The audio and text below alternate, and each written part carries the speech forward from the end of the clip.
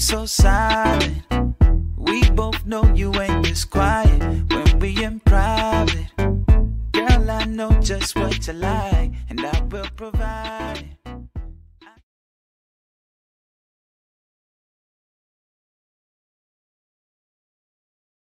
Hey there, General Red Review here, with Old Colony Pest Control. If you're having pest problems in a commercial or residential setting, we're the people to call.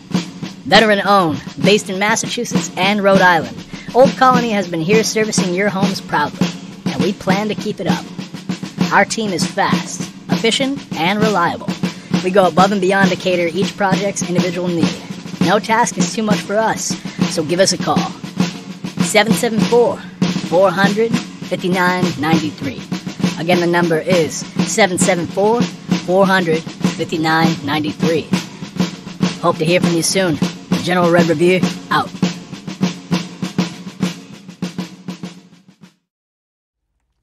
Business owners of Brockton, I understand your frustration, I really do. A lifelong dream of yours is starting to feel more like a nightmare. You're constantly working on ways to improve your brand's marketing to customer service, plus making high-quality product even better. But there are days you feel they're trying to stop you before you can start, so you start questioning your decision to bring your business here. First, they make you pay $175 to register your business, but the next town over charges $35. Why? You're jumping through all their hoops and paying all their fees, but is it worth it? Because even after you get a location, opening the doors isn't something that happens easily. The city doesn't help promote businesses. Why should you promote the city to businesses? Why am I getting harassed and discriminated against by city officials? If there was an issue, why can't you inform me? So I can acknowledge the problem and make the right changes. Why would anyone want to invest their hard-earned money here when it's more like a gamble? And if I do stay, why can't you tell me the properties that are available? Should I take my business elsewhere, where it's more welcoming and business-friendly? All these questions and concerns I've asked our city officials, and for some reason, no one seems to know.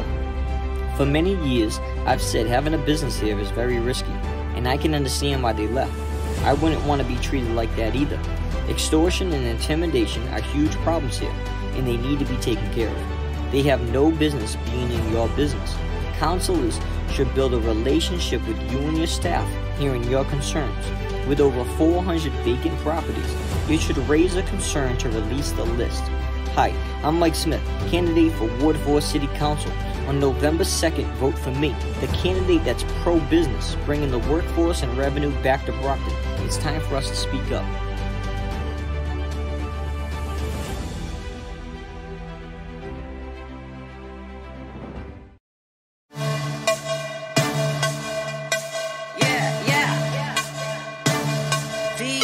This is Bianna Marie, and you're listening to Hoobazoo.com.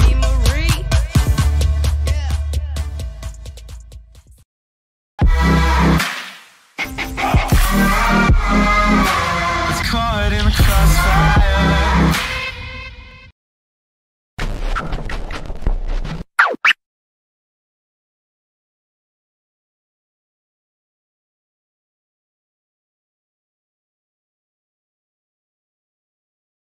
You still got your boombox?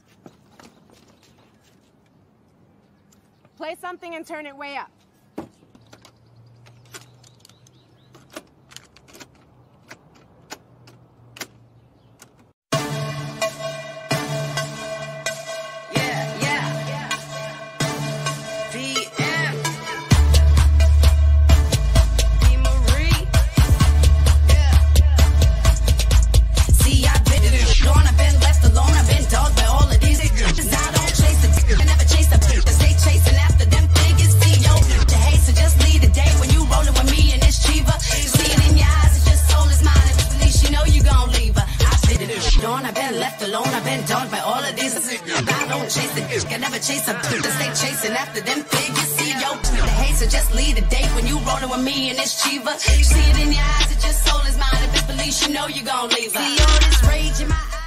Can you dig it?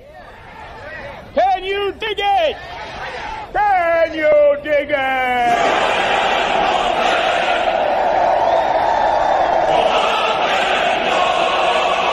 This is blasphemy. This is madness. This is a booth.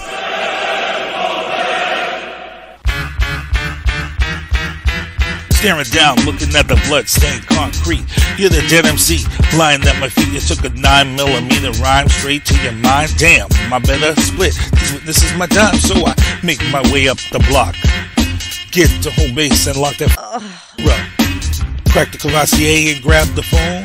Call one of my troops up. Hope the soldiers homie says, yo, what's up, what's going on? Make it quick, cause I'm trying to get my Stella on. Go. Your girl, I'm in the... These lyrical assassins tried to pull a hit, and then boom, came a noise from the other room.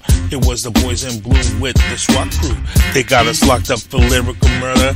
It's one of them charges that you never heard of. It's the booth. The booth. The booth. The booth. Yeah, it's the booth. The booth. The booth. The booth. Yeah, we're killing all your podcasts like the HIV virus. You want to battle this kid? Huh, don't even try this. Back the up, think again, count to 10. You want to grab that mic just to get done in? It's the booth. The booth. The booth. The booth. Yeah, it's the booth. The booth. The booth. The booth. Yeah, it's the booth. Was he African? African. No. He was American, and he was like you. He looked just like you. He was Jewish. Okay, Jew. Okay. It's an odd crime for a Jew to commit. Yeah, pretty docile. Okay.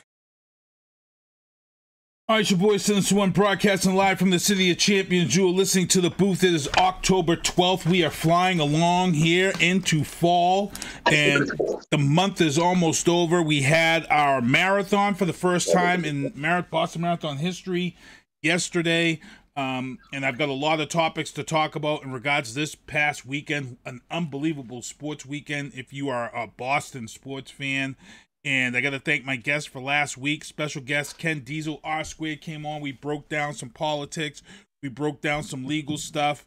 And today, my special guest over in the left, you guys can see, he is a city councilor candidate for this election, Mr. Gary Keith Sr. Please introduce yourself, sir. How's everybody tonight? I'm Gary Keith Sr., and I am a candidate for councilor at large in the great city of Brockton. We just took the fourth and final spot in the primaries, and I'm hoping that after this interview tonight that I can gain, some more voters to actually push us through in November. And we've got some stuff I got to talk about real quick. Let me get through my sponsors here and get into the show. MDB Electronics, Michael Douglas Barreto. If you got a controller that needs to be fixed, check him out. He'll get your controller back within 24 to 48 hours. MDB Electronics. Also, check out my recording artist, Viana Marie, who performed at Provo this year. She performed at Fall River last week. Viana Marie is streaming everywhere, so you want to make sure to check her out and follow her out. What's going on, Mark Powers? I see a lot of people in the chat. Tactical target systems, when you want to go down to the range. If you want the zombie targets, as you guys know, my big fear is the zombie apocalypse, so I'm getting myself ready for that. And I got to practice with my targets. Check out my cousin's website, rebelrom.com, for clothing. And you guys see the ad here. Old Colony Pest Control. I'm really pushing this guy. It's a veteran-owned business, Carl Bonnell, residential and commercial, 774-400-5993. We push a lot of veteran-owned businesses on this network, thanks to Travis Partington and Oscar Mike Radio, who won Best News Podcast for 2021 last week. Big ups to him and congrats to him. And before we get into the news booth, I got to talk about a story that happened here last week that I wanted to mention. I don't have any pictures because I really didn't want to stir this pot, but I do have a counselor who is, a candidate who's on. We can kind of talk about this one first. Last week, we had a terrible tragedy. Shots were fired over on Tabor Ave.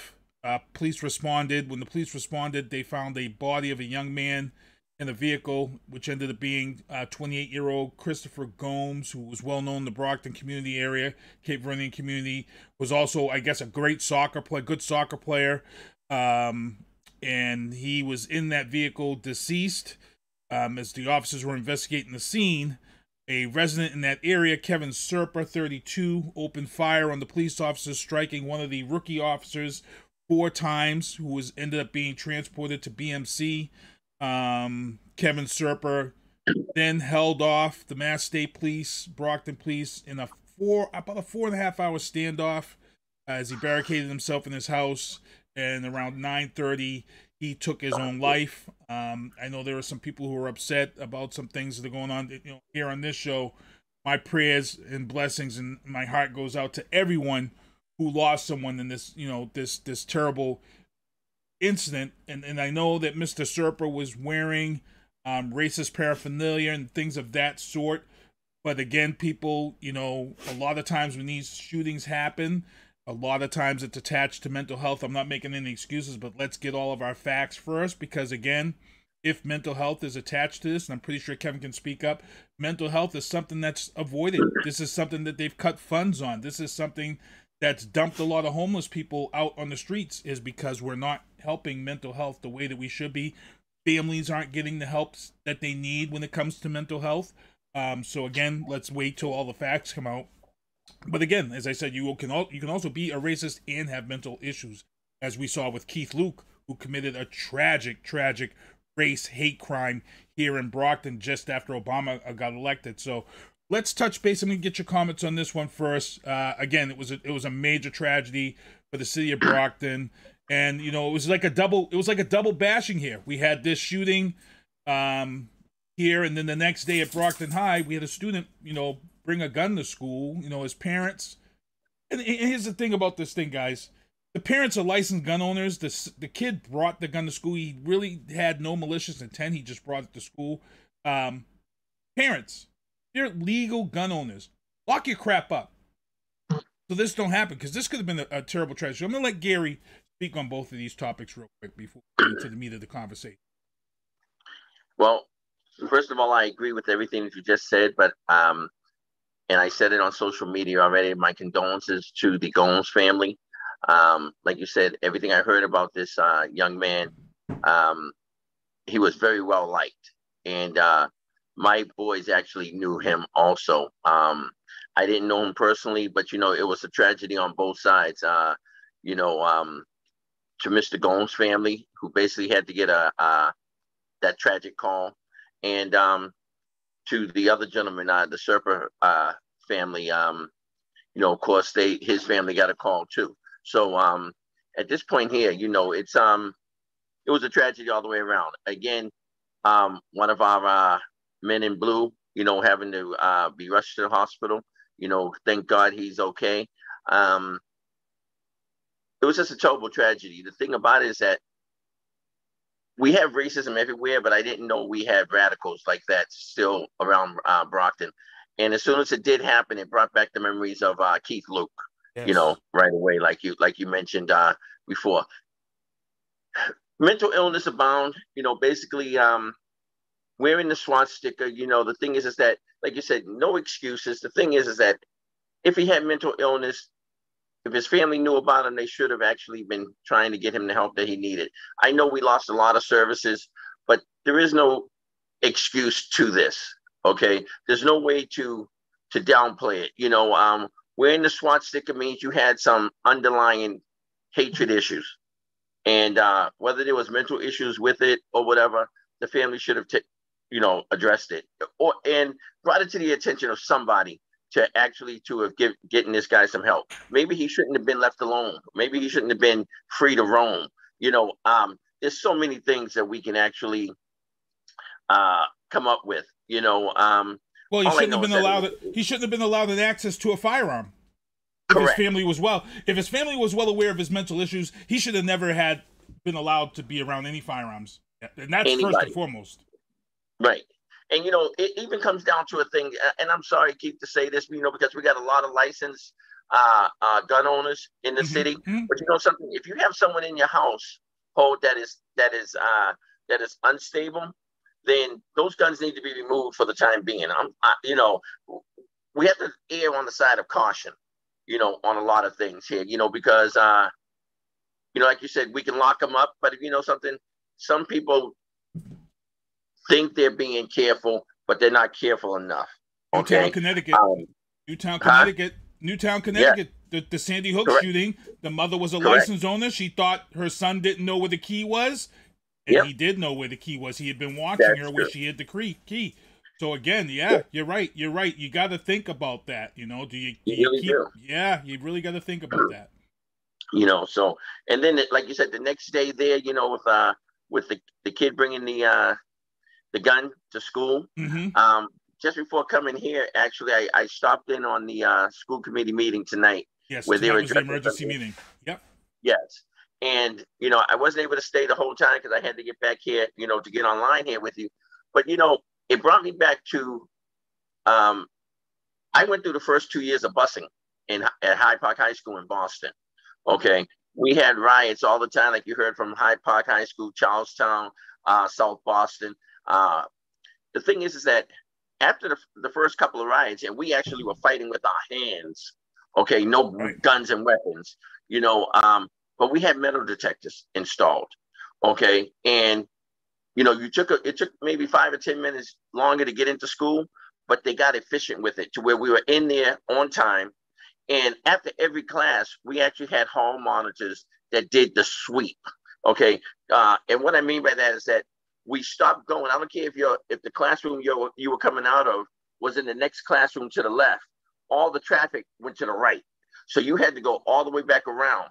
Okay, so people wasn't bumping into each other in the fights. But we had what they called a sweep.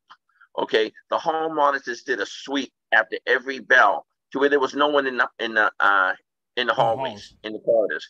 And you know something? It worked. It worked. And these are the things that I say all the time. If you want to go forward, you got to know what's happened in the past. Okay, and we have to do that. And you know something? Brockton High, as I was sitting there tonight, I thought about it and I said, you know, they need to come up with some type of formula to where I know that if you're in the yellow building, right, you might have a class that's in the red building. Well, they need to come up with a situation. They need to come up with a plan to where if you're in the yellow building, all your classes are in that yellow building to where you don't have to cross over from yellow to red and red to blue and blue to azure.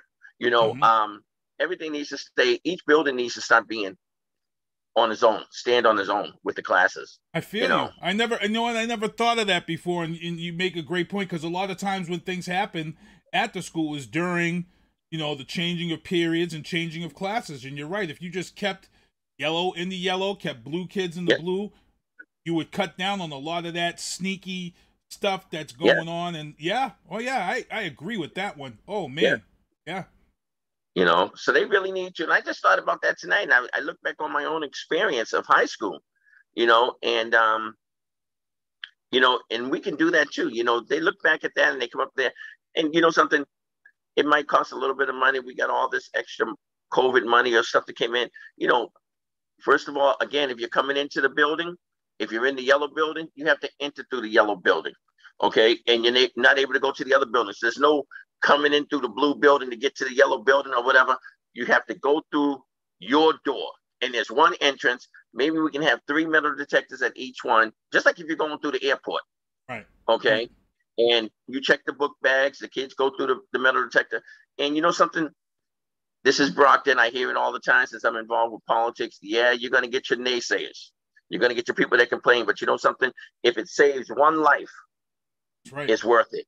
If it saves one life, it's worth it.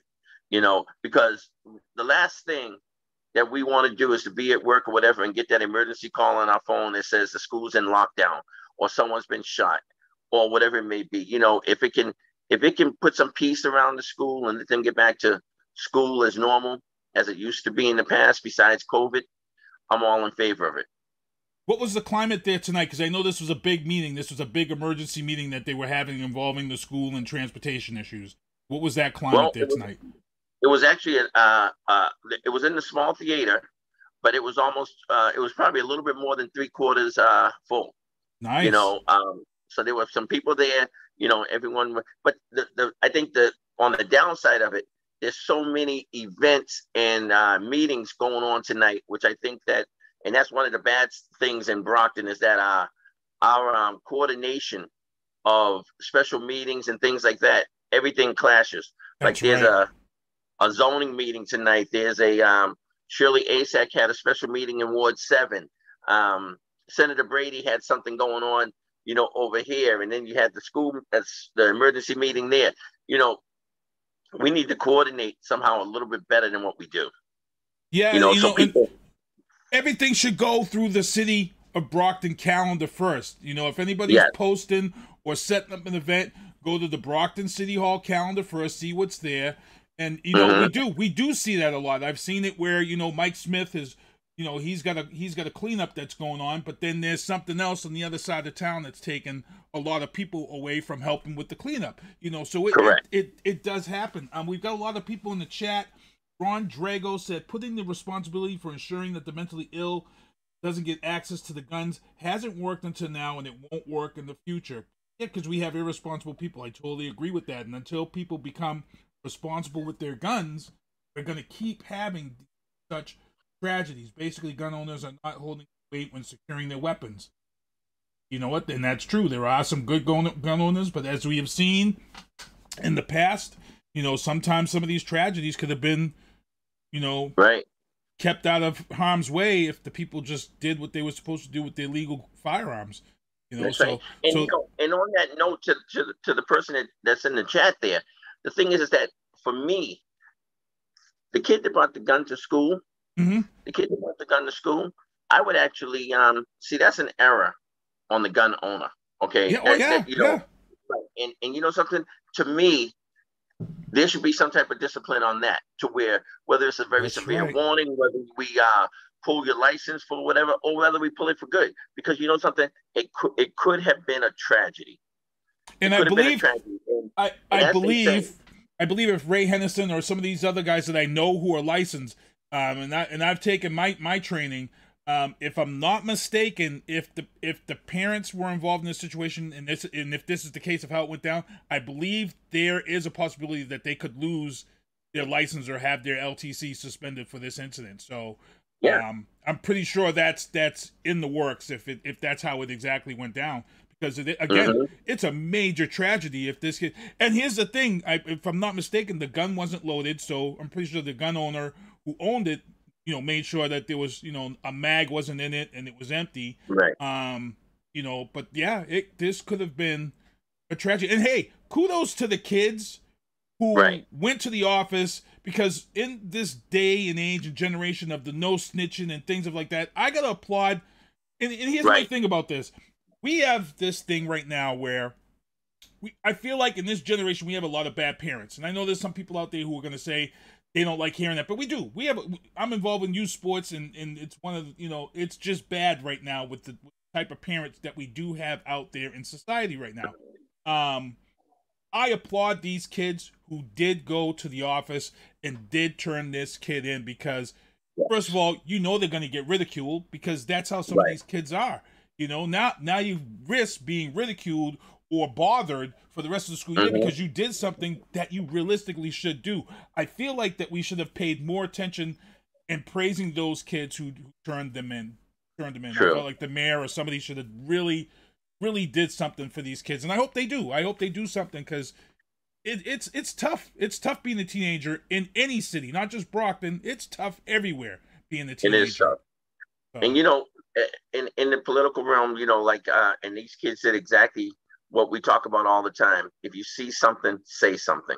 And they did that, you know, and like you said, they had as much to do to diverting a tragedy as anybody else, you know. And, you know, for myself, you know, it's basically, you know, I used to keep my ammo and my weapon in a different location, you know, for safety purposes, you know.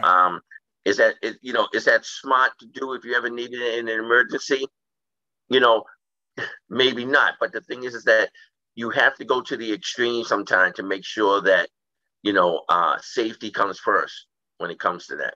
You know, when I was working on the police force, I actually used to, back when we had revolvers, you know, I used to come home and I had in my closet, I used to put my handcuffs through the open. You know, I used to open up the barrel, put my handcuffs to it, and I used to let it hang from there. But there was no, you know, so you couldn't shut it unless you had my handcuff key. You know, you know, you just got to do crazy things, man. With it, safety is number one. And you know, it's one of these things where you have to have gun safety. You know, I'm in the house where I have, you know, 2 autistic children, and they're high functioning autistic children. So a lot of people, when you say autism, they think that the kids are slow, and they're not. high-functioning autistic kids are kids that pay attention to every single detail and things that you do. And God forbid, you know, if you're in a home, you're a licensed gun owner, and you got to make sure nobody's watching you put your stuff away, make sure nobody knows your code or whatever, because like someone like an autistic kid is going to pick stuff up quick. So these are things as a licensed gun owner that you have to train yourself and teach yourself and protect yourself. It may seem stupid, but you know, it's just one of these things. So, so great conversation. We actually spent about 20 minutes on that, and you know, I'm real happy with what's going on with that. Oh, hold on, I got a FaceTime video. Let me take this FaceTime video on the air. It's Kevin Jeffries from Happy Hour with Lito calling in. I think he's trying to call into the show. Are you trying to call into the show, Kevin? We're live.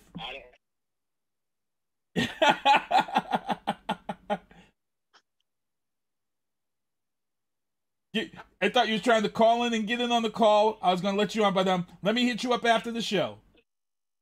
Okay. All right, bye. That's Kevin Jeffries, host of Happy Hour with Lito, calling into the show. But he was in Dollar Tree. He's looking for LED lamps to brighten up his pictures. So when he's doing his podcast, so that I'll touch base with him. So getting into what you're running for this seat for the city of Brockton. And I know I kind of warned you. You know, we went a little bit over with this interview just because we had some things to talk about. But when you're running for office and you know, everybody puts out there that we have to trust them, we have to believe everything that they're going to tell us, and they're not going to be, you know, the typical politician. Now, you know, we had this big election, presidential election with Biden and Trump, and Biden won. And, you know, people wanted change yet again. And here we are. We're 10 months into this, you know, Biden leadership. And already I'm pissed off because the spin is already out there. You know, White House and Biden put out there, and I'm going to talk about it in Biden bombshells, but real quick, they put out there that, you know, they've got this economic growth and jobs and this and that, and unemployment's dropped. And it's like, okay, I know politics. I follow politics for a long time. One of the reasons why we have job growth is because the pandemic ended and everybody went back to work, number one. And one of the reasons why unemployment dropped is because they cut those benefits for people, and a lot of people, again, went back to work. So I hate when they do this political spin. Because what happens is, and here's where it's dangerous for me. I follow politics. I've been following politics. So I know my vote matters. I know where to vote. The problem is that we have so many people who don't understand politics, and they're misinformed, and they believe this bullshit. And it pisses me off, because you can have the most nicest person out there putting and making you believe that they're going to do the best with what you want, and then they get in and it's just the same old yet again. And this is what pisses me off about politics, because I'm like, when I saw this, I'm like, come on now. We all know why those numbers are that way. Don't try to spin this, because I'm not stupid. I know why the numbers are the way they are. So don't lie to me, Mr. Joe Biden. So how do we trust you, and we know that you're going in and going to take care of our needs and not be another person getting in there and then be the same old spin? True. Well, you know something? That's a very good question there, Keith. And I'll tell you what. See, first of all, I'm not a political insider with what we already had in there. And if I was, this is, like I said, this is my, you know, I ran a few times now. And if I was an insider, I would have been elected already. Okay. Right now, I'm running against some of the powers that be, to where they already have an heir apparent. Okay. I shocked everyone in the election by taking that fourth and final spot, because I have been out here running, you know, a few times. My platform has not changed. I've been running on the same thing that I've always ran on. And people now are seeing that everything that I said is true. Everything that I said is the way I presented myself came out the right way. So the thing is that people now are hearing me come off and saying what I'm doing, but they also see me walk the walk, because serving Brockton isn't just having that seat, okay, as a city councilor, okay, with that title. I've served Brockton since I first ran in 2013. I sat on the planning board and the zoning board. I was one of the few people sitting on that board that went to the businesses or the homeowners' locations during that time, to where when I had to talk on their about their project, I was talking from being there and not just looking at the piece of paper and knowing the person, you know, in front of me and saying, okay, now everything's going to be good. Okay. I did the work. I also fought for the people that were unknown to the people on the board, you know, so basically some of the new businesses and stuff that were coming before the boards, I stuck up for them and made them, because everyone needs a chance. And so the thing is right now is that the reason why I did take the fourth highest vote total right behind the incumbents is because of the fact that the majority of the people that are voting know that Gary Keith was out there in the street, and I made a difference to a lot of the homeowners, the residents, and the businesses in Brockton. Okay, the only thing I didn't have is the seat behind the table to where I had to pass it off after helping them so much. But I walked the walk. So the difference between me and some of the other ones basically is that I've been out here doing it, and the rest of them have not been doing it. You know, the thing is that, and I hate to say it, but you know something, we're coming down close to the final election here. You know, and people need to know, you know, where have they been? You know, what are their reasons for running? I wasn't going to run this time, but I saw the people that were lining up to run. And if I didn't run, the thing is that I'm a resident also, just like you are. And the thing is that I know who these people are. I know them because I've been doing it for a while. And I don't want them representing me. People really shouldn't want them representing them. But like you said, a lot of people don't do their homework. Yeah, okay. It's a scary thing. Yeah, and I'm not perfect. Don't get me wrong. I'm not perfect, but I know my heart is in the right place because I'm running. Again, like I said, I ran before. I ran, this is my 5th time running, okay? It's hard to unseat the incumbents, but if this was a sports game, if you were playing on a sports team right now and you kept losing, you were on a losing team every time, as soon as you become a free agent, you're jumping ship, you know? So no one wants to lose. I didn't get into this race to lose a 5th time. I'm in this race because of the fact that I feel and I believe that Brockton deserves better. And I do believe that I'm the right person to do that. When I sat on the planning board and the zoning board, I wasn't afraid to make those tough decisions, those tough votes, okay? I wasn't afraid to go outside of what everyone else was voting for, even if I was the lone person voting in favor or against, okay? Don't just line yourself up with it and stuff. We don't need a rubber stamp. We've had that. You know, when are we going to get to a point to where Brockton says we're tired of the same old? Because that's what we've been getting, you know, and it's us. We keep going up there. Okay, we know that people have, you know, the ones that are in there, what they've done, but then we keep complaining. But yet when it's election time, we go right back to the polls and we vote for it all over again so we can complain for 2 more years, you know. And like I said, eventually people get tired. And I think they're starting to see that everything that I've been saying, everything that I've been doing is facts. So it's not what I'm saying, it's what I'm doing, you know. And I make no promises to anyone except for I'll be transparent. I'll be honest. You're going to know what's going on. If I'm sitting at the table as a city councilor, you're going to know what's going on. Not after we get the money and we spend it and you ask, where did it go? You're going to know as it's going along. You're going to know that this is what we just got. And this is where they're proposing for this money to go. You know, this way here, what I want to do is I want to engage the citizens, right, to where they come to the meetings. See, we don't get engaged enough to where we don't know what's going on until after the fact. I want to make it interesting, okay? I want to get the word out there that we're having a city council meeting. We're having a finance meeting, you know, and I want to get it out there in a way to where I engage them and I get them to come to these meetings. Because, you know, when we get the people engaged and they start coming to these meetings and we hold our city officials, we hold them accountable, okay, you're going to see Brockton change. You're going to see the changes that we've been crying for in this city, you know. Let our cry for a change be a cry of joy, you know, and not complaining all the time. You know, we got a great city here, a great city. I walk these neighborhoods. Our homes are beautiful. We have great people, you know. Yeah, every city that you go to, no matter what town or city you go to, has a small pocket of problems. We got ours too. But you know something? No one's crawling through my windows at night. You know, no one's crawling through my windows at night You know, we can talk about the police. We can talk about all that stuff. Our police force isn't as bad as what some other towns are. Okay, we don't have all these problems, and we got some hidden gems.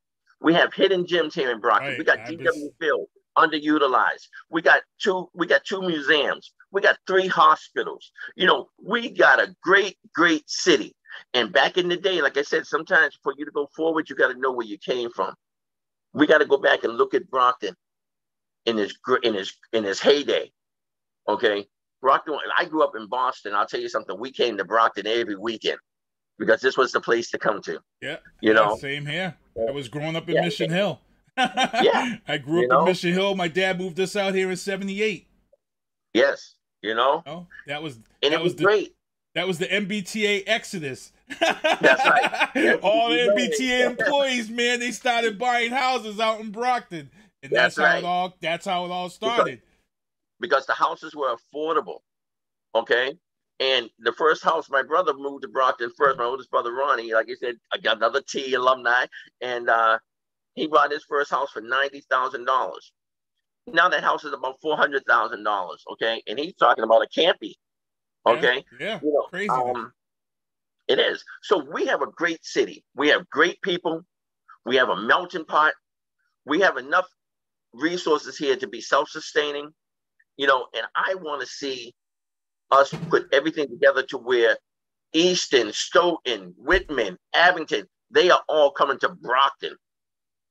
You know, because to them, like we go to Boston, I want those towns to come to Brockton like it's Boston. They're coming right now for that legal marijuana, we talked about when we talked about this years ago at Prova. Years ago, me and you were one of the few that was like, well, no, we need that tax revenue. And they need to come here so people can, because we knew that if they didn't get put in Brockton, they were going to end up in Easton and all these surrounding towns just over the border, and they were going to reap the benefits of that tax revenue. Or Terra and all of these spots are getting all that revenue, and yeah, man, I applaud it. We need it too. Yeah, we do. So you talked about it's funny you mentioned when you were talking you said I'm not perfect, and that's a great little segue before we get out of here. But you talked about not being perfect, and we'll talk about the elephant in the room. You had a little beef going back and forth with someone online. And my feeling in that situation, one, it was a personal situation that shouldn't be brought into how you're going to serve the people. Number one. Number two, what somebody's financial background is really nobody's business, and it doesn't show that they wouldn't be able to run the city. Mayor Carpenter, in my opinion, Mayor Carpenter did a good job running the city, but he had his issues behind the scenes because he had a bad divorce where you almost lose a house, and your house, and people were saying, oh, he's a bad guy, his house is getting this, and it was like, but that's out of his control. You know what I'm saying? That as long as he can focus, my feeling is that if somebody can focus and run the city or help constituents who got them into office, if you can run that seat and still handle whatever problems you have while not making it public, I feel you're a good person suited for the job. I felt that whole thing that I saw on social media was real petty. I felt like it should have just stayed in the courts or whatever, because that doesn't define the person who's running, in my book. Thank you. And if you want to speak on that. And I do, without going too in depth on it, because as you see, you never see me really answer that person there. Yep. There's 2 sides to every story. And some people say there's 3 sides to every story, because it's his side, my side, and then the truth. Okay. Like I said, I'm not perfect. Okay. And like you said, and it did get petty. First of all, this could have been resolved a long time ago if the person was righteous, okay, and wanting to deal with it. Okay. Privilege, okay? People that feel that they're privileged acted in a way to where you're not going to talk down to me, you're not going to do something, and you're definitely not going to lie on me, okay? But the matter of I'm going to just put it to you like this, Keith. This whole thing came off of an assault and battery that I did not file charges on, okay? Because a person, when I was renting, actually came into my house, okay? Their assistant came into my house and put hands on my wife, okay? Now, like I said, I'm not going to go too deep into it, but when you touch my wife, first of all cards are off the table, Okay, all kinds are off the table. And the thing is that when I brought it to this person's attention, okay, all he didn't even want to hear that or try to handle the matter that his assistant created. Okay, but on top of all that, I'm just telling you, the weather was really bad that year, right? There wasn't nothing like what he's talking about and stuff, right? He got in there. I was not able to make it because of the snow that year. And because the court is more owner friendly, you know, landlord friendly, he was able to lie his way through. He knew the people there and everything. And you know something, the thing is that, so I had no leg to stand on. But at the same time, I tried working with him throughout the way. But you know something, you can't talk to me any way you want to. You can't, there was no damage to that property. And I'll tell you, I'll leave it on this note right here. I moved out, okay, probably on I'm going to say off the top of my head, a Saturday or a Sunday. He had new people in that house by Thursday. Come on now. Okay, come on now. Okay, and the whole time I was there, because of the weather, which is why I ended up staying more, saying that I owed, you know, back rent. I stayed because the weather. It was that year that we had so much snow, kept snowing like every 3 days. Yeah, I remember that. Yeah, I remember that year. I couldn't get a U-Haul truck up in there and everything. He wasn't trying to help me clear this space or whatever, you know, to do that. And his whole thing to me, he came through. He did a walkthrough with me, first of all. And the whole time at that point there, like I said, he kept telling me, Gary, I need you. I know I got this place rented already. So if there was damage, Keith, come on now. Right. You wouldn't have been. You wouldn't have had the people in that fast. Right. So people, you know, people want to get into, you know, that social media and they want to, you know, trash me because they didn't hear my story. Because this man doesn't live in Brockton. Okay. None of that. But the thing is that it was totally a lie. And, you know, but the thing is that you got a judgment. Take it up in the court. I'll take it up in the court. You know, I'm here. I'll take it up in the court. But like you said, it has no bearing on me being a good city councilor. You know, Exactly. I've been out here doing the work, and I don't let, you know, I don't, first of all, I'm tough skinned. Okay. I let things roll off my back. I'm tough skinned. You know, I've been hearing this, but how come it only surfaces every 2 years when I'm getting ready to run for office? Okay. Every 2 years he comes back. Now, here's the thing. If you're a landlord, first of all, let's say I was behind on my rent and we had to part ways. Homeowners, landlords know that is a reality when you first buy rental property. Okay, there's going to come a time to where you might take a short, you know, but you don't turn around and act like this guy is doing. Right. You know, right. Every 2 years, you ain't doing one thing, but you try to. As soon as my name comes up that I'm running for office to represent. He brings, yep.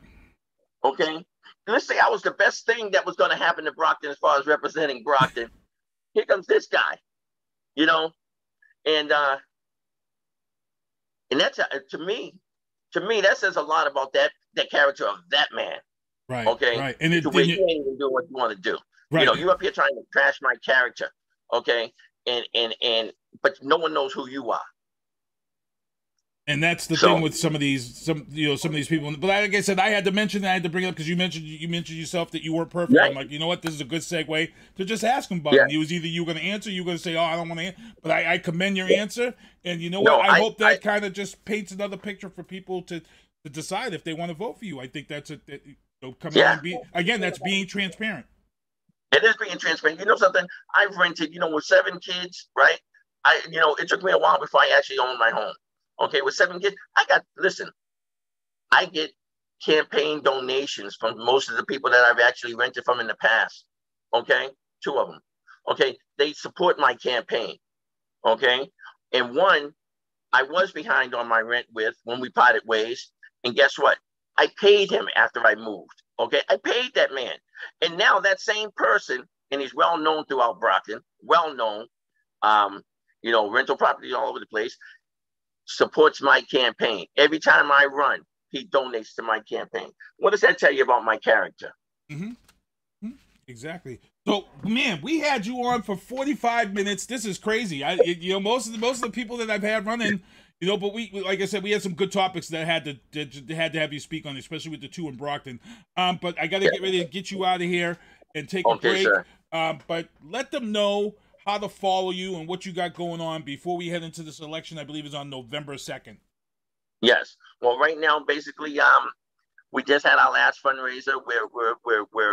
We're just knocking on doors still, and basically, all I'm asking everyone to do is to go out, support my candidacy to be your next city councilor at large. I'm going to give you exactly what you deserve. Okay, Brockton deserves better than what it's been getting, and I'm telling you, I've been out here. I'm a proven commodity since 2013 of doing what I say I need to do. Serving on the planning board, serving on the zoning board, serving our country as a U.S. Army veteran, serving my family that I've been married for 35 years and being with my wife for 38 years, helping the residents and the businesses of Brockton. There's a lot of people running, and some people, you know, no one knows what's in someone else's heart, but I know what's in mine. Okay, and I proved that already. So no one else that's running besides the incumbents have ever served Brockton. So I'm asking you to send me to City Hall to be your next city councilor at large. I guarantee you I will not let you down. Again, my name is Gary Keefe Sr. I'm going to be the 6th name on the ballot.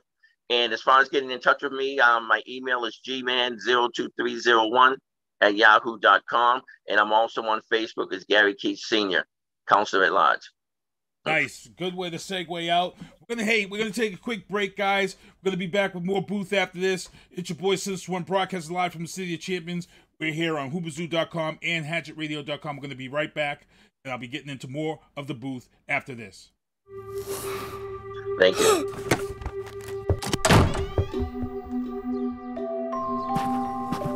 Roddy, come on out from under there. No! Come on. I saw a monster in the closet. There is no such thing as monsters. But I saw it.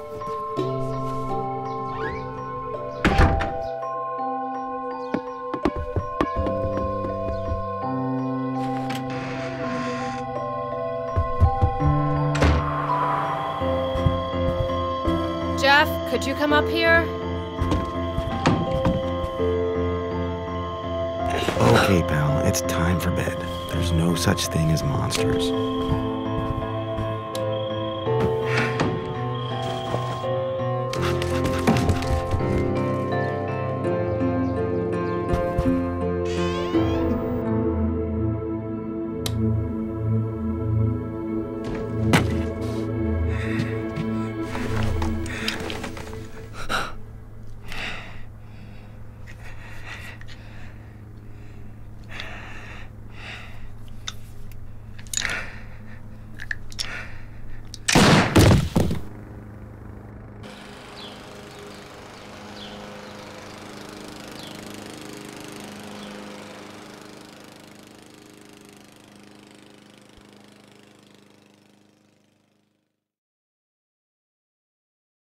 All right, your boy Since One, broadcasting live from the City of Champions. You are listening to The Booth, and I got to thank my guy, Gary Keith, for coming on, hanging out with us. It was a good interview. We actually went way over with this interview with him. We went 45 minutes, people.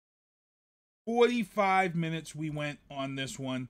And I just got to say, man, it was a good interview. Good stuff. And I like getting kudos afterwards. This is why I wish to have more politicians come on this show, so we can keep it open and transparent and let them come on and let people do what they need to do. Hey, guys, everybody, Mark Powers, thank you for watching the show. Kevin Jeffries, Ron Drago, Dave Haggerty, everybody out there.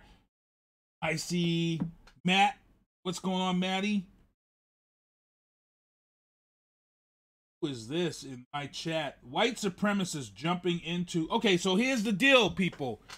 Here's the deal, people. So if you're watching the show on my Facebook page right now, if you're watching the show live on Facebook, we've got a white supremacist leaving comments on our YouTube page right effing now. 7:40 p.m.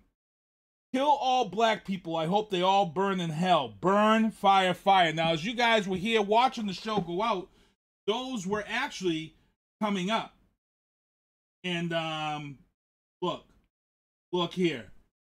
you just, I don't know who you are or who just posted to my page like this, but Lord have mercy on your soul, because I'm coming for you.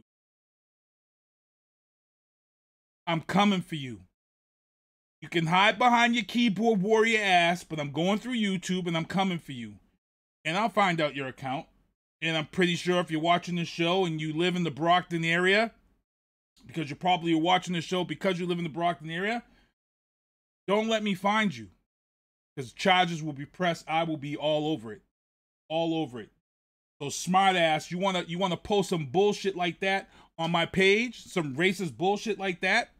In your feelings? This isn't the first time. This isn't the first time coming at me like this. Okay? Y'all, you, whoever you are, you didn't stir up some shit right now. Because you didn't piss me the fuck off. And excuse my language, but I'm just letting people know right now, I don't tolerate racism. I don't care who you are. You can post whatever you want. You don't scare me. Because I know one thing. I'm a ninja with knowledge. You want to fuck with me? I'm a ninja with knowledge. I'm smart. I'm dangerous. I'm a ninja with an education. That's what I am to you. Okay? So you want to come on my page and drop some low-life comments like that, some racist low-life comments like that? You're beneath me, bro. You're beneath me. You're a shit on the bottom of my foot that I'm going to scrape off because you mean nothing to me. Okay? I was one of the first kids bust out of Boston to Brighton while all these other people were going to Hyde Park in South Boston where middle class were there. I was bused to Brighton, Mass. You know what that was like? Being bused, the first black student to Brighton in Chestnut Hill, where already it wasn't just about color. It was also the fact that I was a low middle class black kid from Boston going into Brighton, Chestnut Hill, where it was high class people. Had the military and National Guard escorting my buses to school. 6 black kids from the city of Boston going to Brighton to be bused, to have our bus have rocks thrown at it, shit thrown at it. Go to school with white kids, become friends with them, come out of school to get on the bus and have their parents grab their kids away and say, I don't want you talking to that nigger. Bro, you can't hurt me with your words. So you want to post this shit on Facebook? You want to post this shit on YouTube on my show? Oh, I'll come for you. I'm going to come for you. You didn't unleash the beast, boy. Bro. Screenshots and everything. So take heed, any of you white supremacists or whoever you are. If you're in Brockton and you're posting that shit on my page, I'm coming for you. I'm coming for you on the legal level. I will shut your shit down. I will expose you. Let me find out who you are, because I will expose you. Bring it. I don't give a fuck. Real. I'm not playing that shit. Thank you, everybody in the chat. Support me right now. Dave Haggerty, Mark Powers, Tyrone Washington, B. Marie, Custom Behavior. Damn right. I Snapchatted that shit. And you know what? I'm going on Facebook right now. And I'm putting a friggin' post up right now. So people will know. You know what? I'm not playing this shit. I'll be coming for you. Trust and believe me. Please don't be in the city of Brockton.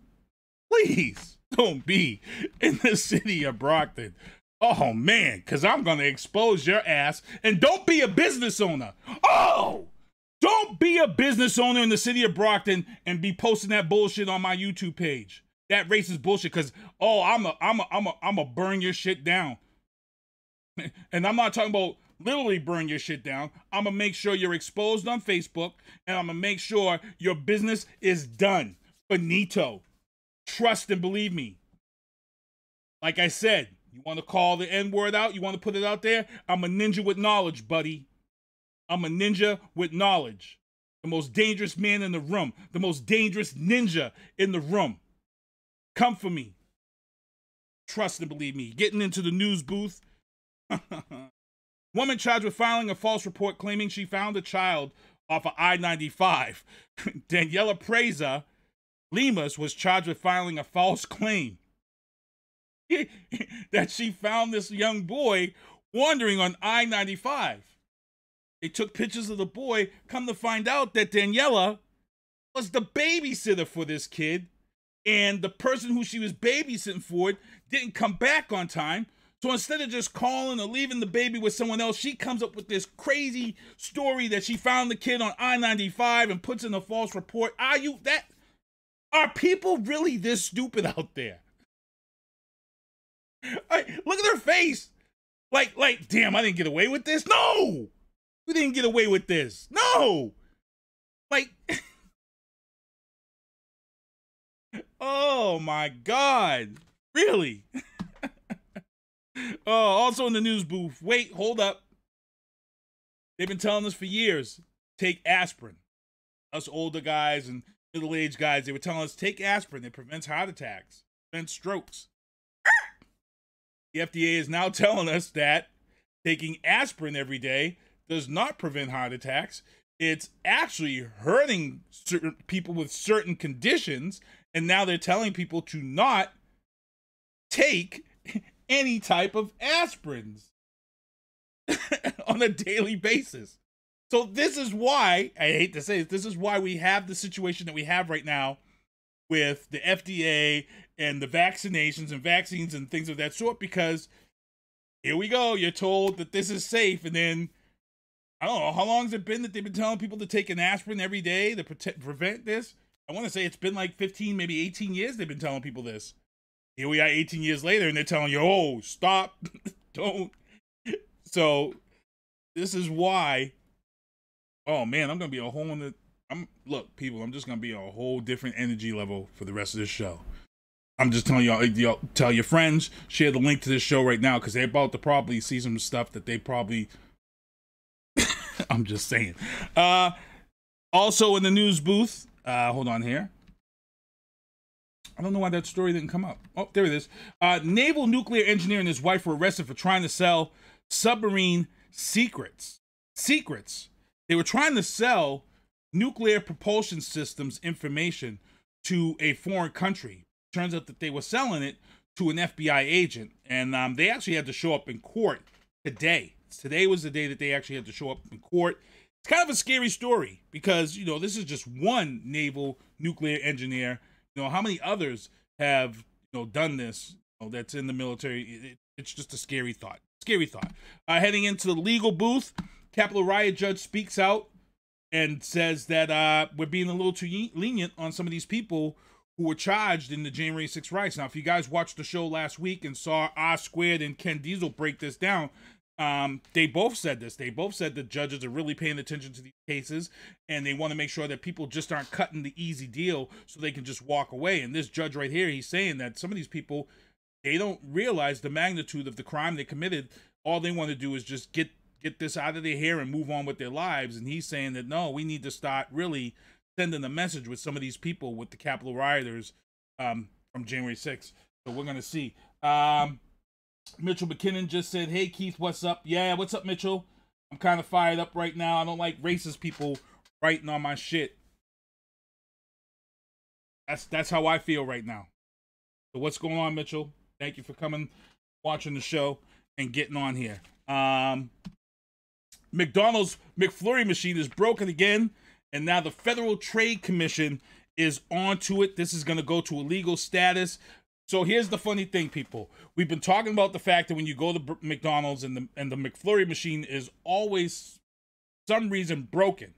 And people always wondered, and then what happened was TikTok came around and people started putting trade secrets on TikTok, and some kid who worked for McDonald's put the secret out there. He said that lots of times when you go to McDonald's and if the McFlurry machine is broken, it's not really broken.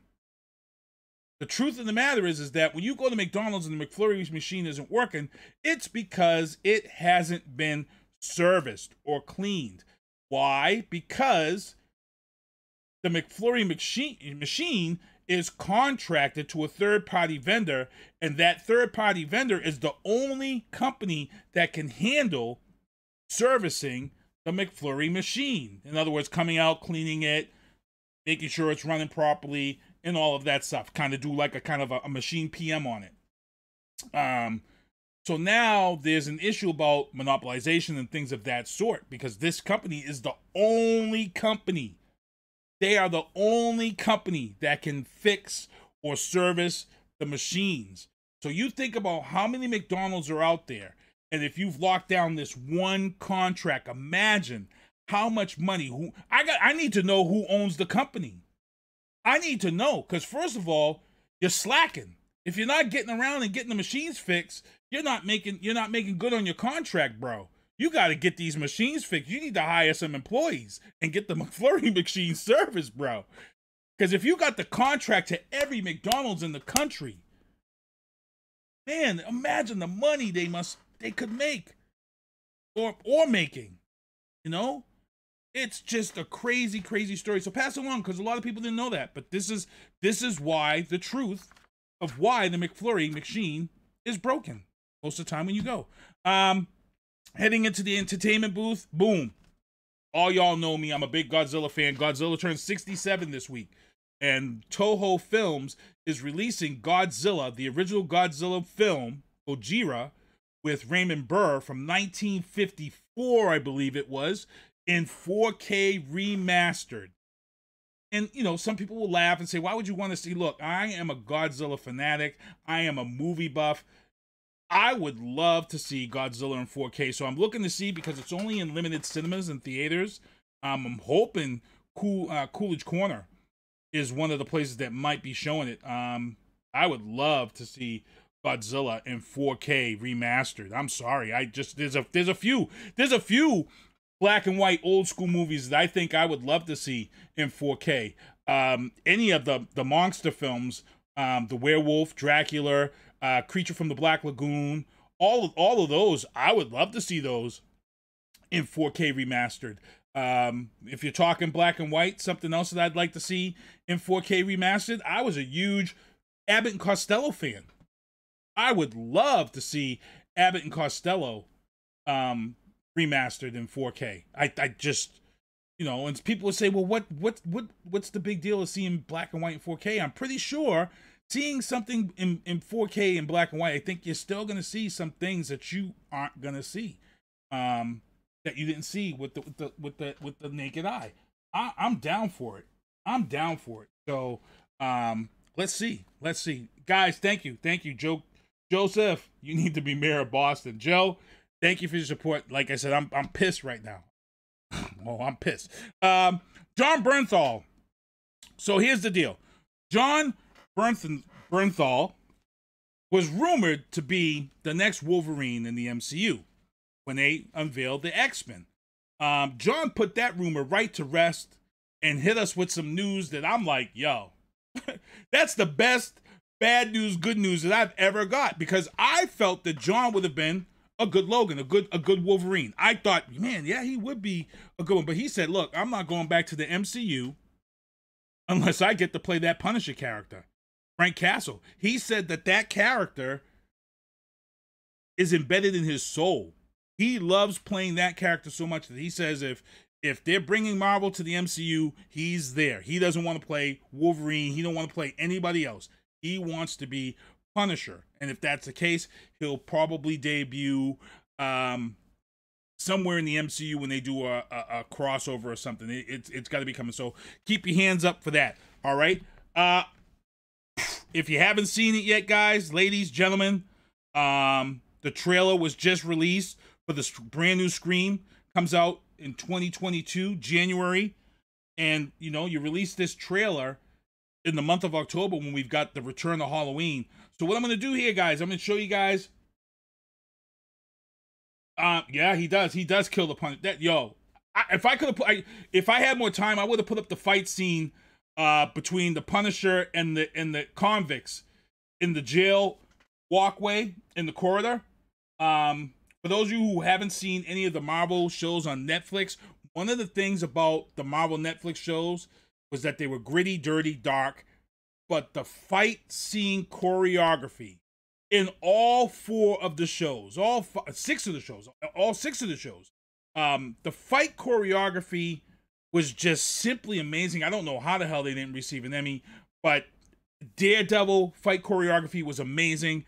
If you guys haven't seen The Punisher at all, there's a scene where the Punisher is being tested by the Kingpin, and he has to fight some convicts who are getting released from their cells.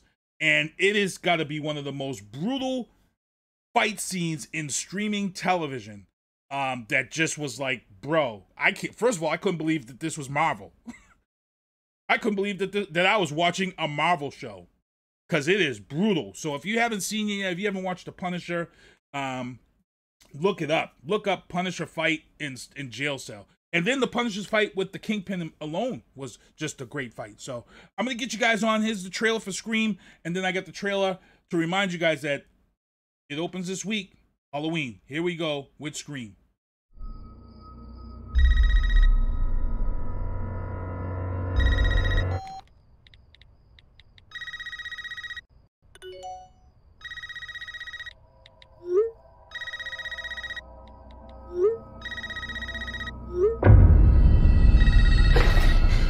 This isn't funny, Amber. Would you like to play a game, Tara?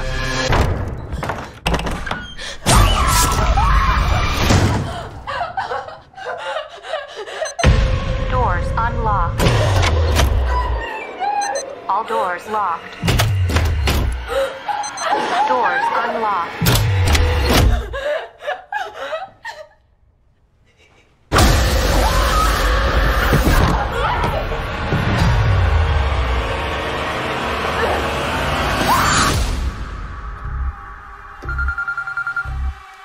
Hello? It's happening. 3 attacks so far. Do you have a gun? I'm Sydney Prescott. Of course I have a gun. Something about this one just feels different.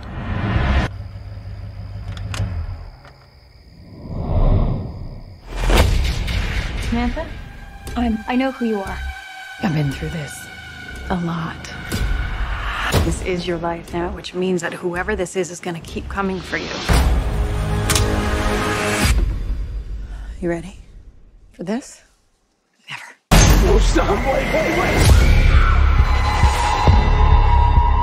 There's certain rules to surviving. The attacks were all on people related to the original killers. Whatever his link is to our past, it's pulled us all back here. And I won't sleep until he's in the ground.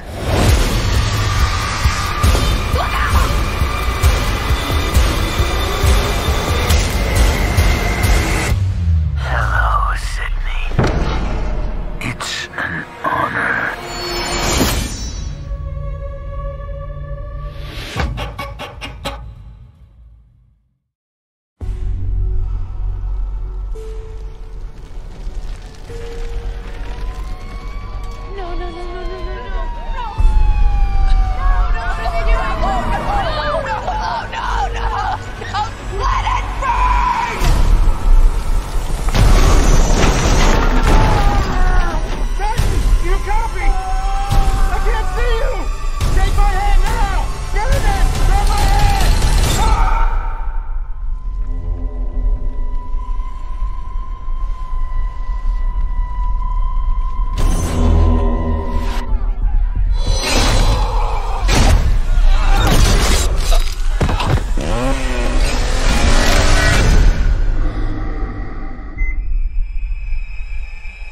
My grandmother was right. The boogeyman was real. It's over. We can't hurt anyone ever again. No one told you. Told me what? Somebody in there? Michael Myers is alive.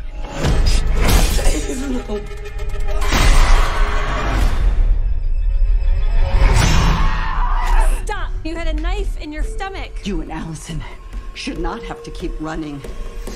Evil dies tonight. I'm not just gonna sit and watch another innocent person die. If you track Michael's victims, that's a straight line to Michael's childhood home. What do? We fight. Let's hunt him down. Michael Myers is flesh and blood. But a man couldn't have survived that fire. The more he kills, the more he transcends. Run! Go home now! He's the essence of evil.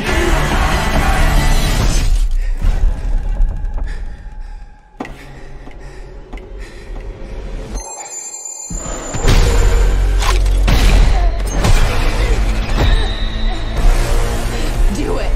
Do it! You want your mask? Come and get it!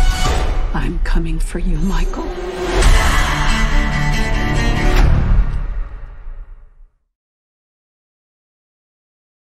All right, we're back here in the booth broadcasting live from the City of Champions, and that was the trailer for Scream and Halloween Kills, which opens up this week.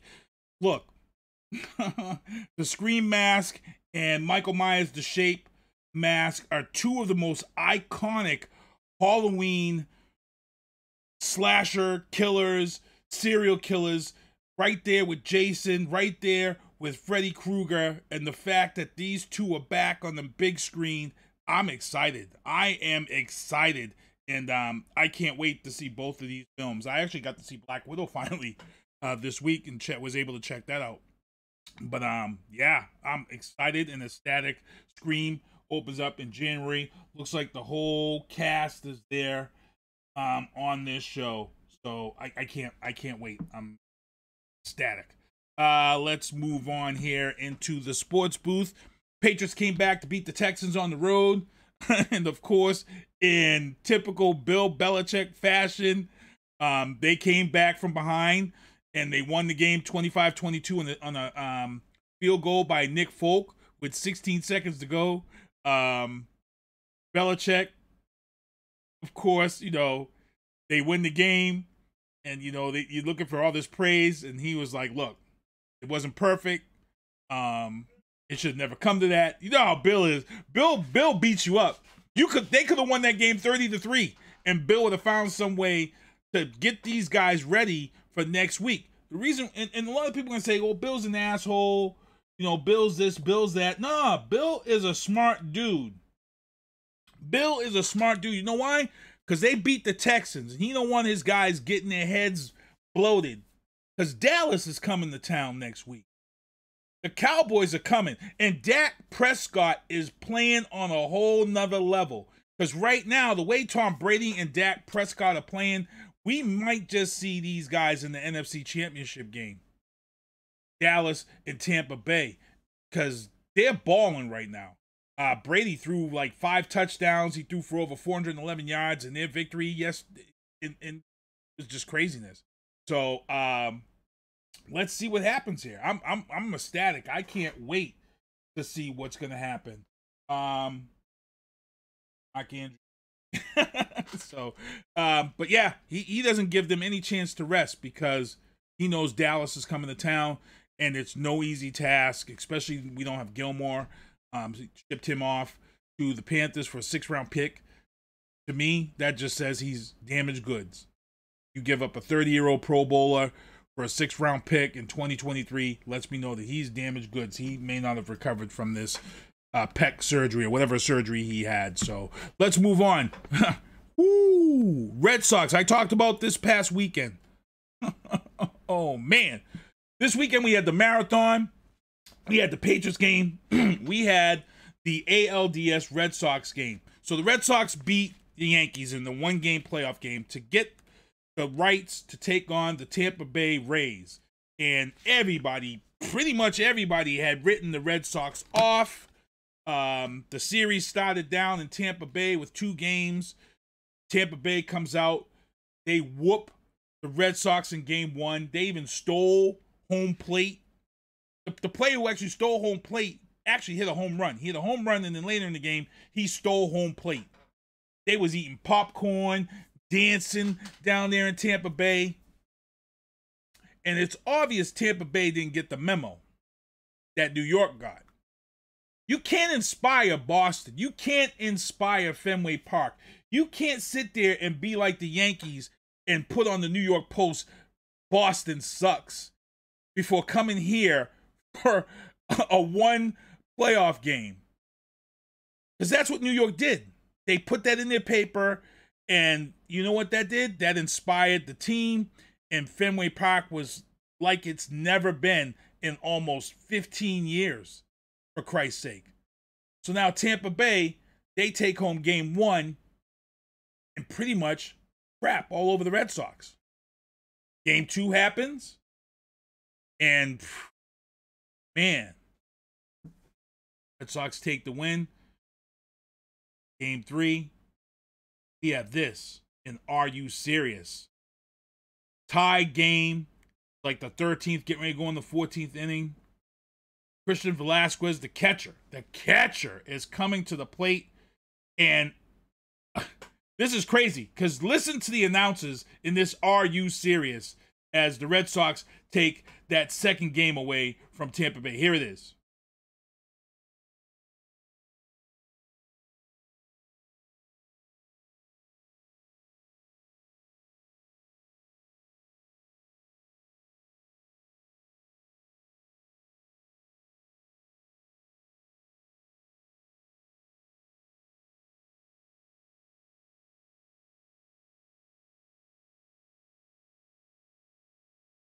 There have been 7 walk-off homers by a catcher in postseason history.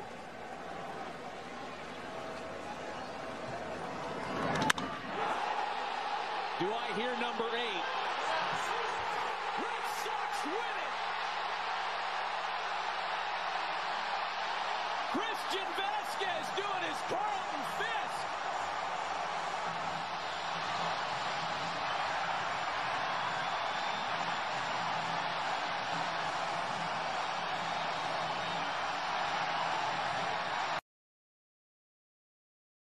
That was right up there with shades of Carlton Fisk. These 2 last games are truly epic moments. Actually, I don't need my earpieces.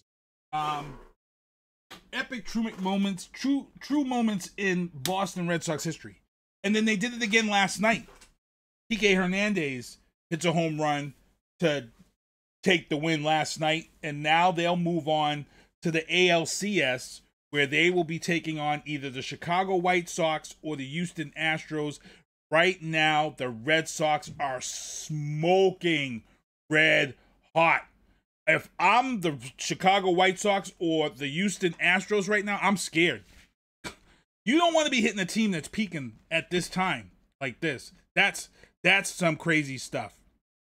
Crazy stuff. So again, congrats to the Red Sox. They will face the Astros or the White Sox in the ALCS in this next series. And if they take this, they're on to the World Series. So, in local news also here, Cage Titans announced the 50th event from Cage Titans. It's going to be a doubleheader. It's going to be a day card that begins at 12:30, and then a night card, which will begin around, doors will break around 6:30. It's supposed to kick off at 7:30. Mike Poliver, I actually spoke with him. I'm going to try to get him on this show to talk about this event in 2 weeks. So I'm just teasing this, but get ready for Cage Titans, the doubleheader. I can't wait. It's going to be a first ever, and I can't wait. This is just insane. So I want to make sure you guys come out and check out that one, because it's going to be crazy. Also, Daniel Jones was shaken up after a hit against the Cowboys game this week. For those of you who've been watching concussions and thinking that it's, not a serious thing, take a look at this real quick on Are You Serious? This is why we need to protect these players. They've got all these things in place, and still this happens. Really scary to watch. I'm just giving you guys a warning. Here we go. Here is Jones going to take it, and didn't get it. He might be hurt. Jabril Cox made the tackle.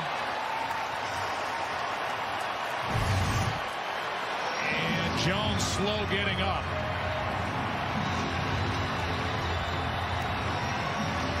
The rookie from LSU made that stop, helmet to helmet.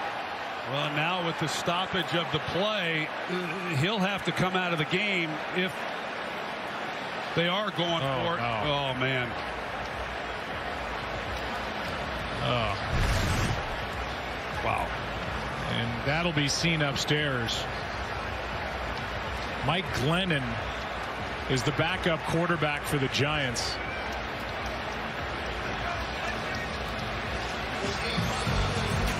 And we'll see him on a 4th and goal play for the Giants, trailing by 7.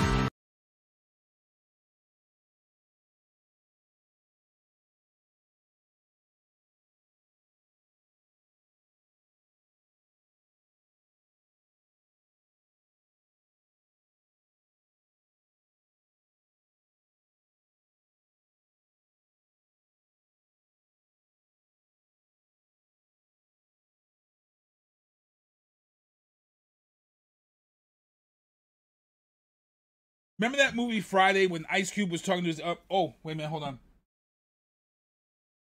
on. Dave Haggerty, Astros won today. Yes. So that means the Red Sox will be taking on the Astros.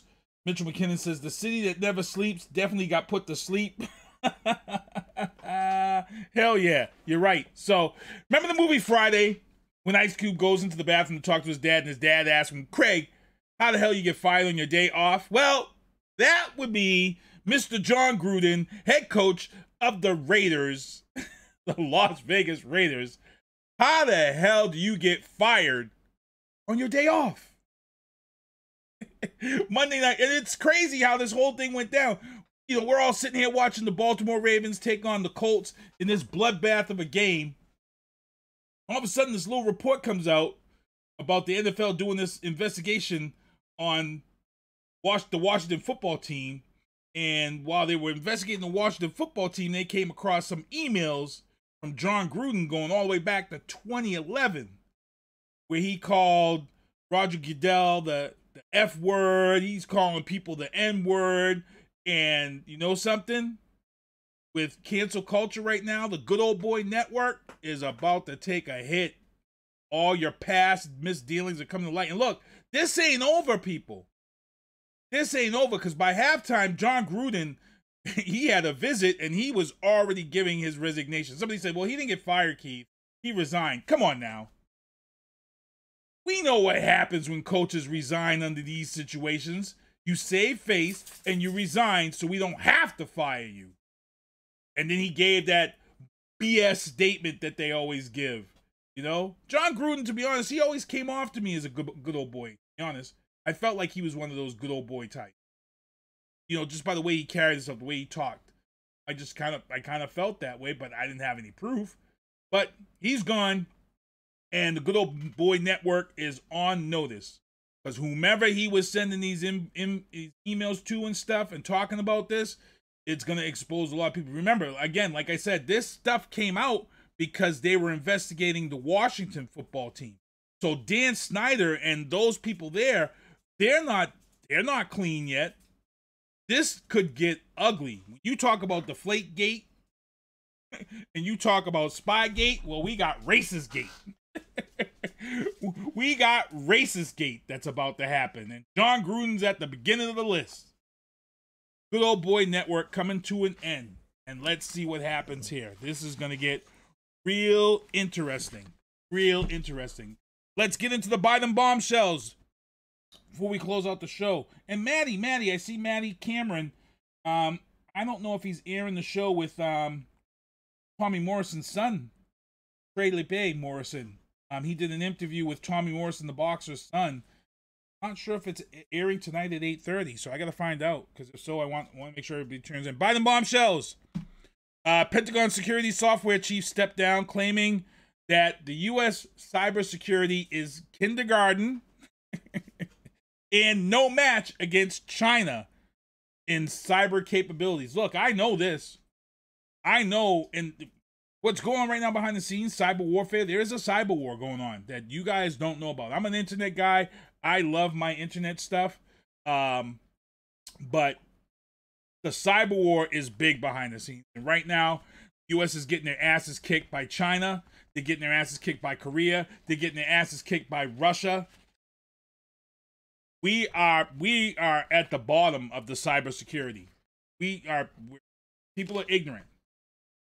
Because you know why we're ignorant and why we're at the bottom of the list? Because we still got people out here whose cell phones and passwords are 1, 2, 3, 4. We're ignorant. We are ignorant to cybersecurity. I have people who call me about stuff on their phones and stuff on their computers. And the first thing I ask them is, oh, what's your password? Or what's this, right? And I go to help them out, and then they say, oh, this is my password. I'm like, really? Really? I could find that out by just going on your Facebook page. For real, though. Biden's proposal to empower the IRS rattles banks and their customers. Joe Biden, this isn't a good look. The IRS is saying that they need to get access to people's accounts so they know who's doing shiesty stuff when filing taxes and who's not paying the right amount of taxes. Biden has proposed that they can look at accounts that start at $600 with a $600 balance. Look, somebody who has just a measly $600 balance isn't ripping the government off in taxes. Okay? Let's up that to about maybe 10 grand. Anybody with 10 grand or more or 20 grand or more, then maybe we can subject them to IRS checks. But $600, you're just going to hurt the little guy, the little people. You're hurting kids' accounts, which usually carries like 500 or less. Come on now, Biden. Let's go. Real. Be good. Do what you need to do. And this is something that I just talked about with Mr. Gary Keith as we come on. I love politics. I know politics. You know, I do what I need to do when it comes time for politics. But I'm tired of the spin. Joe Biden, you got in the office, felt things might go differently, but guess what? We're 10 months into this thing, and it's the same old political BS spin that you guys try to pull on the misinformed and those who don't know crap about politics. Joe Biden and the White House put out this statement yesterday. Before President Biden took office, jobs were down and unemployment was skyrocketing. At only 8 months into his presidency, here are the 3 points. Joe Biden and the White House says the economy has created 5 million jobs. Really? Why the fuck you lying? Why you always lying? Oh my God. Stop fucking lying. Stop lying. The economy hasn't created 5 million jobs. The pandemic is coming to an end and people are going back to work because you've cut the unemployment benefits and things are opening back up. Those 5 minute jobs.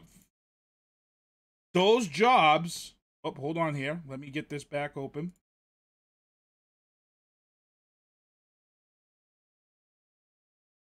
You guys lost me here on camera. Those jobs are people going back to work. So let's stop it. The second thing that you guys put out here. Let's look at number 2. Number 2. Unemployment claims are down 60%. Joe Biden and the White House put out yesterday. Unemployment claims are down 60%. Really? Why the fuck you lying? Why you always lying?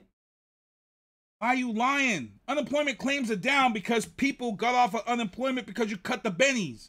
And people are going back to work because everything opened back up. This has absolutely nothing to do about you and your policies. It has to do with the pandemic winding down and people going back to work. Number three, long-term unemployment has had the largest 3-month decline since 1948. 3-month decline. What happened in the last 3 months, Mr. Biden and the White House? Oh my God. Stop lying. Stop lying. 3 months ago, shit opened back up. People were going back to work. All of this stuff has to do with the pandemic winding down. It has nothing to do with your policies or anything of that sort. So stop lying, Joe Biden, in the White House. This is why I'm pissed, because it's the same rhetoric over and over and over again. The rich get richer, the poor get poor, and the middle class carries everybody else on their fucking backs. Because you Democrats and friggin' Republicans keep doing this bullshit to us. And it's sad because anybody who doesn't follow politics and they're misinformed, they're looking at this shit on social media and they're falling for it. Hook, line, and sinker. And they're going to say, oh, President Biden did this and did that, and I'm going to be arguing with these people. I'm going to be arguing with these people and telling them, no, you're wrong. That's not what's going on here. This is all, again, this is spin. This is bullshit spin. And if you know anything about politics, this is exactly what's going on, and it's a scary thing because there's more misinformed people than there are informed when it comes to politics. That's the sad thing about this. So White House, Joe Biden, clean it up. Stop all this stuff, man, because I don't want to have to come on here next week and have to play this clip. Why the fuck you lying? Why you always lying? Oh my God, stop fucking lying. I don't want to play that. I don't want to be that guy, Joe Biden. And then I'll have all these people talking about I'm a Joe Biden hater and be in my messages, in my inbox, and posting crap about that. For real, bro. Let's go. Let's go. Come on, give America what the hell we want. Stop this bullshit. Pissed, yo. I told y'all, this dude that posts that racist shit on my page, he got me fired up, yo. Got me fired up. Look at this. And then this is what Joe Biden put. But we have more work to do. I'm going to keep working every day to build back better for the American people. Good. Good, Joe. I want to see that. I want to see that. Because again, if you all put some stuff out there like you just did yesterday, this is coming for you. Why the fuck you lying? Why you always lying? Oh my God, stop fucking lying. No mercy. No mercy. I'm not having mercy. I'm tired of this. All right? So, guys, I got to get out of here.